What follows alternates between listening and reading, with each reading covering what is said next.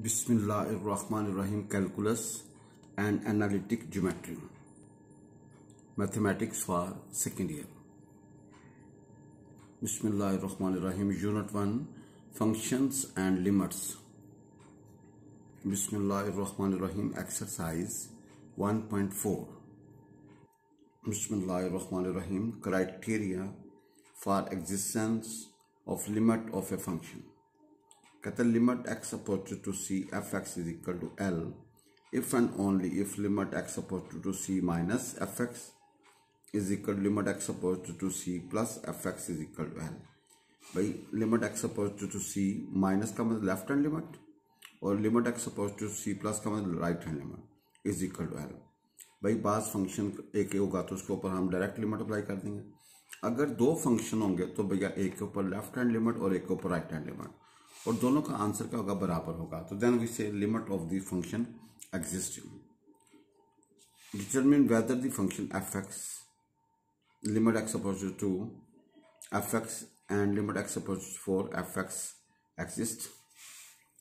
Now पहली दो में देखें भाई जिनके है जी टू कॉमन है भाई. पहली दो में टू कॉमन तो we have first part limit x approaches to minus fx. यहाँ पे लिमिट x अप्रोचेस टू, यहाँ पे ये फंक्शन यूज करेंगे 2x प्लस 1 क्योंकि x लेस देन 2 है. ये लेफ्ट हैंड के लिए, यहाँ पे x ग्रेटर देन 2 है, ये राइट हैंड के लिए. Now we apply 2 we get 5. Now limit x approaches to 2 plus fx limit x approaches to 7 मनफी x वी गेट 5. भाई लेफ्ट हैंड का आंसर 5 और राइट हैंड का 5. So limit x approaches to 2 minus fx बराबर है limit x approaches to 2 plus fx is equal to 5. Therefore, limit x approaches to 2 fx exists and is equal to 5. और भाई किसके बराबर है, 5 के बराबर है. and is equal to 5 के बराबर है भाई. और ये किसके बराबर है, 5 के बराबर है भाई. जिन limit x approaches to 4 minus fx बराबर limit x approaches to 4. Left hand के लिए फंक्शन यूज करेंगे 7 1 x. We put 4 and we get 3. Limit x approaches to 4 plus fx बराबर limit x approaches to 4 x 4 आएगा. अब since limit x approaches to 4 minus fx is not equal to limit x approaches to 4 plus fx, so limit x approaches to 4 fx does not exist. भाई ये exist नहीं करेगा भाई. अगर left और right बराबर होगा तो exist करेगा, otherwise not. Continuous function. A function fx is said to be continuous at a number c if and only if the following conditions are satisfied. जी भैया conditions function continuous उस वक्त होगा अगर ये तीन कंडीशंस क्या हों जी, सेटिस्फाइड हों. एक फंक्शन होगा उसको इस सी पर चेक करना है कंटिन्यूस है कि नहीं. If the following conditions are satisfied. Number 1 F C defined हो भाई जन डायरेक्ट वैल्यू पुट कर डिफाइंड हो. लिमिट अप्लाई करें limit x suppose to C F x exist करें.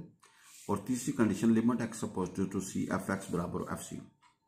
भाई एक फंक्शन एफ एक्स इस पॉइंट सी पे कंटिन्यूस होगा अगर फॉलोइंग कंडीशन सेटिस्फाइड होंगी. डायरेक्ट वैल्यू पुट करो डिफाइंड हो, लिमिट अप्लाई करो एग्जिस्ट करें और दोनों आपस में क्या हों जी, बराबर हों. Discontinuous function if one are more of these three conditions fail to hold eight सी. अगर एक कंडीशन या एक से ज्यादा कंडीशन है fails to hold then function F is said to be discontinuous. हम फंक्शन को क्या बोलेंगे, डिसकंटिन्यूस कहेंगे eight C.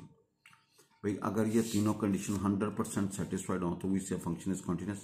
If anyone miss then we से function is discontinuous.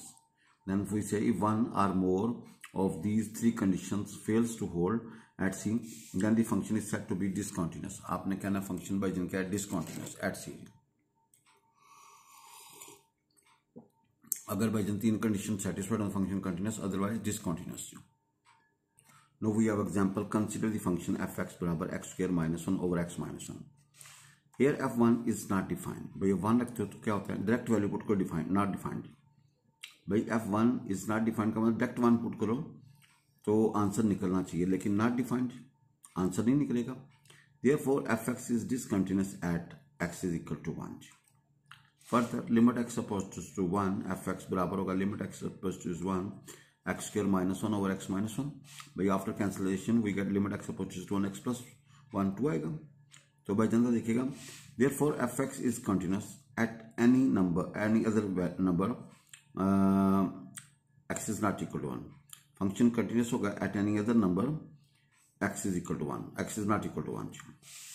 Now F x हमारे पास है 3x square minus 5x plus 4। Discuss the continuity of f eight x is equal to 1। By discuss the continuity, know example for fx बराबर 3x square minus 5x plus 4। Discuss the continuity of f eight x is equal to 1। भाई जन direct limit apply करें, limit x approaches to 1 fx। भाई जहां जहां x 1 रखें we get 2। Now direct value put की 1, तो भाई जन वो भी आंसर आया 2। भाई यहाँ 1, यहाँ पे 1, यहाँ पे 1। जहां जहां x 1 रखा we get 2, because limit x approaches to 1 fx बराबर f of 1 के, therefore fx is continuous at x is equal to 1। लिहाजा फंक्शन क्या होगा भाई, कंटिन्यूस होगा eight x is equal to 1। Discuss the continuity of the function fx and gx at x is equal to 3. But discuss the continuity of the function fx and gx at x is equal to 3. Now we have fx बराबर x square minus 9 over x minus 3. If x is not equal to 3 is equal to 6 if x is equal to 3. भाई function इसके बराबर होगा जब x is not equal to 3 और 6 के बराबर होगा जब x is equal to 3। बजन जब 3 रखोगे तो 6 आएगा, गिवन है जी। Therefore function f is defined act as equal to 3। Now limit x approaches to 3 fx बराबर होगा limit x approaches 3 x square minus 9 over x minus 3। भाई पेयर बनाने के बाद, फैक्टराइज बनाने के बाद वी गेट दिस, इसके ऊपर लिमिट अप्लाई करें वी गेट 6। आपको पता limit x approaches to 3 fx बराबर होगा 6 के और ये बराबर f ऑफ 3 के, लिहाजा फंक्शन क्या होगा, कंटिन्यूस होगा eight x is equal to 3। Now y हमारे पास है x प्लस 3। भाई y हमारे पास क्या है, यहाँ पे x को 0, 2, 3, 4 रखें, उसके रिस्पेक्ट y निकाल लीजिए। भाई उसके रिस्पेक्ट 0 रखा तो भाई क्या आएगा जी, 3 आएगा। 2 रखोगे तो भाई क्या आएगा, 5 आएगा। 3 रखोगे तो भाई जिनका होगा जी 6 आएगा। 4 रखोगे तो 7 आएगा जी। Now we have this is x axis, this is y axis. भाई 0, 1, 2, 3, 4, 5, 6, 7 अप टू सो ऑन। भाई 1, 2, 3, 4, 5 अप टू सो ऑन। जब तक देखें x 0 है तो y क्या है, 3। जब x 0 है तो y 3 है। जब x 2 होगा तो y जन भाईजन क्या होगा, 5 होगा जी। जब x 3 होगा तो y क्या होगा, 6 होगा। जब x 4 होगा तो y क्या होगा भाईजन, 7 होगा। नो इन पॉइंट्स को फ्री एंड ज्वाइन करें, we get a straight line. This is the method that there is no break in the graph. भाई it is noted that there is no break, इसमें कोई gap नहीं आ रहा, एक smooth curve बन रही है, एक स्मूथ लाइन बन रही है, लिहाजा फंक्शन का कॉन्टिन्यूस है जी। देखिएगा gx is equal x square minus 9 over x minus 3 if x is not equal to 3। अब आपको gx is not defined at x is equal to 3। भाई 3 के ऊपर डिफाइन है, क्योंकि 3 रखोगे तो 0 ओवर 0 फॉर्म आ जाएगा, तो लिहाजा gx is discontinuous at x is equal to 3। भाई 3 पुट नहीं कर सकते जी, भाई 3 पुट नहीं कर सकते। Now it is noted that there is a break in the graph at x is equal. भाई जब x 0 रखोगे y क्या निकलेगा, 3। जब x 2 रखोगे y 5। जब x भाई 3 रखोगे तो y क्या निकलेगा, 6। जब x 4 रखोगे तो भाई y क्या, देखें x 3 रखोगे, x 3 रखने की इजाजत नहीं है। अगर 3 रखते हो तो 6 आता है, भाई 3 नहीं रखोगे तो 6 नहीं आएगा। लिहाजा ये क्या है, ये एक कह लें कि फड्डे वाली बात है। जब x 3 नहीं रखना, जब 3 रखो तो 6 नहीं आएगा, जब 3 रखोगे तो 6 आएगा। लिहाजा 3 रखोगे तो 6 नहीं आएगा जी। लिहाजा 0 के ऊपर भाई जन क्या है 3, 2 के ऊपर क्या 5, 3 के ऊपर क्या है 6 एंड भैया 4 के ऊपर क्या है आपका 7। इन पॉइंट्स को ज्वाइन कर यहाँ पे आपने ब्रेक शो करनी है। भाई क्या करनी है, गैप शो करना है। क्यों भाई, उसने कहा 3 नहीं रखना। अगर हम 3 रखते हैं तो 6 आता है जी। भाई 3 नहीं रखना, अगर 3 नहीं रखो तो 6 नहीं आएगा, अगर 3 रखोगे तो 6 आएगा। लिहाजा ये जो है ना 3, 6 ये जो पॉइंट है ना, यहाँ पे गैप आएगा। Now example, discuss the continuity of f eight x is equal to 3। fx बराबर x minus 1 if x is less than 2। fx बराबर 2x plus 1 if x is greater equal to 3। भाई यहाँ पे x लेस देन 3 है और यहाँ पे x से greater equal to 3।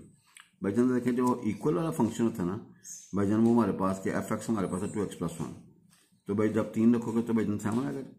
So F x is defined at x is equal to 3, भाई डिफाइंड का मतलब इसका आंसर निकल है जी। सो F x is defined at x is equal to 3, लिहाजा भाई F x defined at x is equal to 3, भाई 3 के ऊपर क्या डिफाइंड है जी, F x is defined at x is equal to 3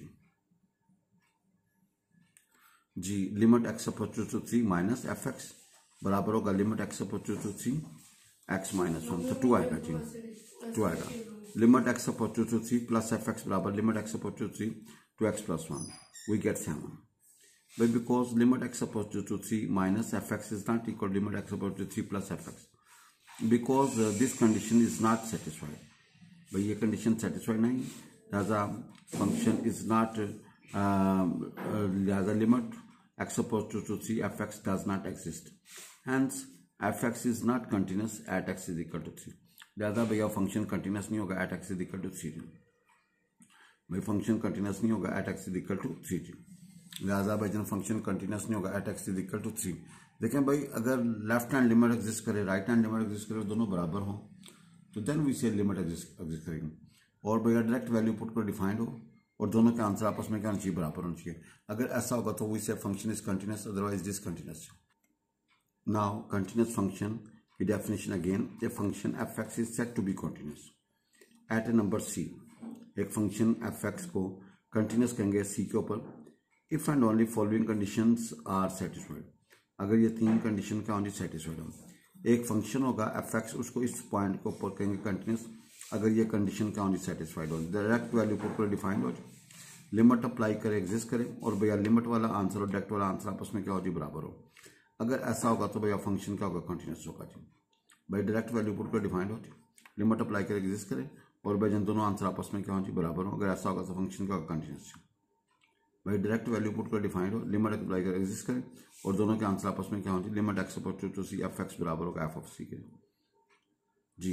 if one are more of these conditions are fail to hold, अगर इसमें से एक या एक से ज्यादा कंडीशन फेल हो जाए to hold eight C, then function is set to be discontinuous eight सी, हम कहेंगे फंक्शन क्या discontinuous eight x is equal to सी।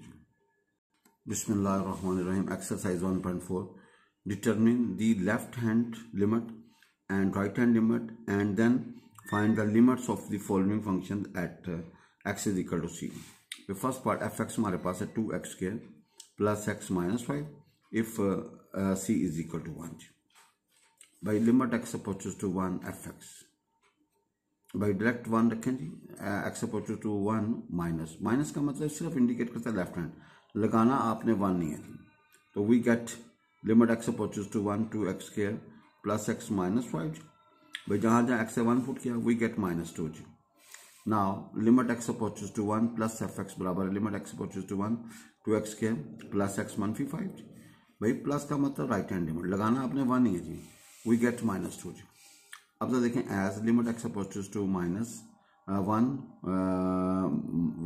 के ऊपर नेगेटिव, एफ एक्स बराबर है लिमिट एक्स अप्रोचेस 1 के ऊपर प्लस एफ एक्स, दोनों बराबर है। So limit x approaches to 1 F x किसके बराबर होगा, -2 के लिए। Now second part we have F x बराबर x square -9 over x -3, C is equal to -3।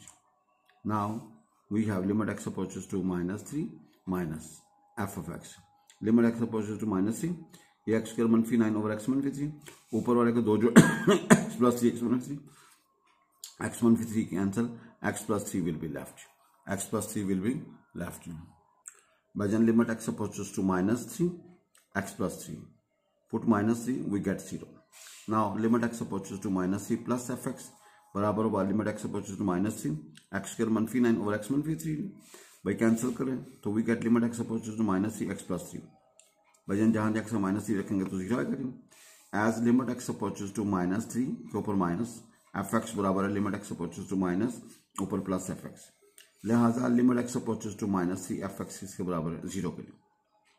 Now third part F x बराबर x -5 का mode eight c is equal to 5, भाई limit x approaches to 5 minus F x, 5 minus का मतलब left hand side he, limit x approaches to 5 x -5 का mode, भाई जहां जहां x से you put 5 and we get 0, limit x opposite to 5 plus F x का मतलब right hand limit है, limit x opposite to 5 x -5, तो भाई 5 - 5 क्या होगा 0, तो आंसर क्या होगा 0।